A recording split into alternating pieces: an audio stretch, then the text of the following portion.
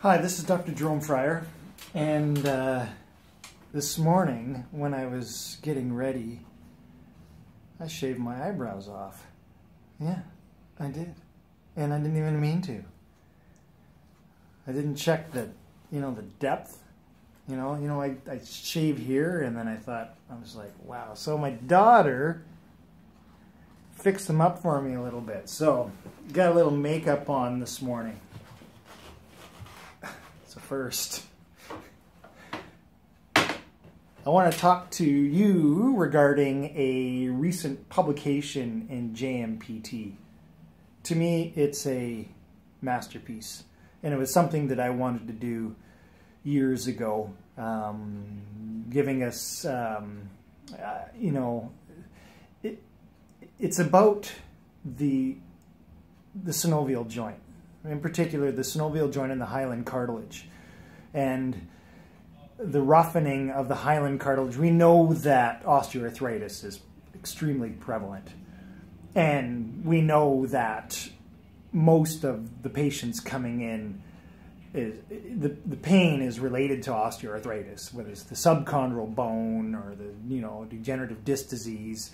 And the facets are approximated, and we do things to create better space and better biomechanics to reduce symptoms within the joint.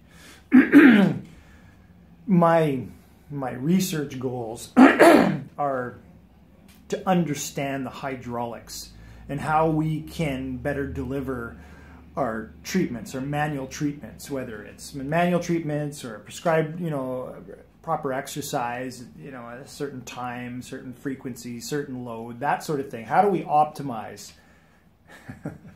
The reason why I chuckle is because the hyaline cartilage, I think, grows just as fast as eyebrows.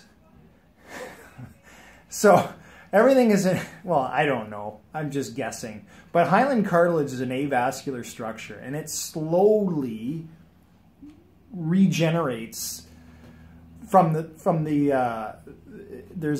called actually the tide mark. When histologically look at the interface between the subchondral bone and the hyaline, there's a tide mark, because the vasculature kind of comes up to that line, and then beyond that, and so above that there's very little vascular, well, there's no vascular supply unless there's little fissures and little vessels tend to migrate up inside there. But that's the interface where the nerves exist too. I think it's very similar to the basivertebral nerve, where you get end plate fissures and you get the basivertebral nerve kind of, penetrating a little deeper into the end plate. And but anyways, this research is, you can see here, a little reflection, but award-winning.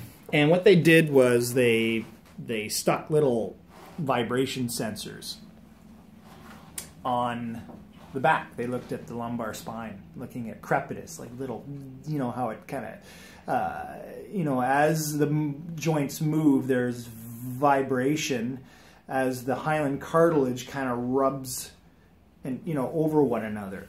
And what they found was, this is common. A lot of patients will report this in their neck. They'll say, yeah, I can hear crepitus, or that sort of thing, but not very common because it's so far away from the ears, right? So what they found was, and it makes sense, that increasing age, more noise. What I think is fascinating to me is that, which I kind of gathered all along here, is that with manipulation, when you manipulate the joint, when you gap the joint like this, the sound is reduced after manipulation, which indicates that there is increased joint space width,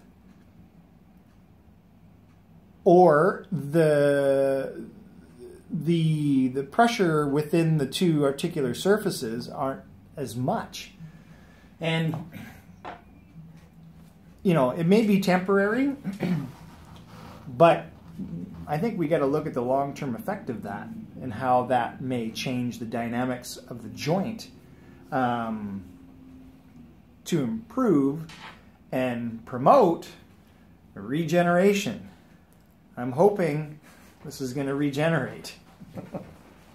So, but this model, this is one of the models I created. It's a hybrid split model. And when this research just came out here, I thought, you know, well, I've been using these models for a long time now.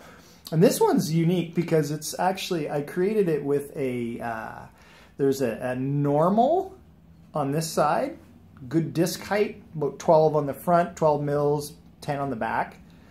And on the other side, there's a degenerative specimen, which is, so it's a marrying of this model and my LXH. And interestingly, on the degenerative side, if you approximate the facet joints, I don't know if you can hear that, I can feel it, but it actually, there's some crepitus. And if you go to the other side, very little crepitus, because I've created a polished surface on this side. So this model can be helpful in explaining those kind of little grinding sounds that people experience, and also what we're trying to accomplish by way of our treatments. So this is called the hybrid split, which I'm quite proud of. This shows neo-innervation into the disc. You can see that nerves actually grow in. You can see the core in here as well. So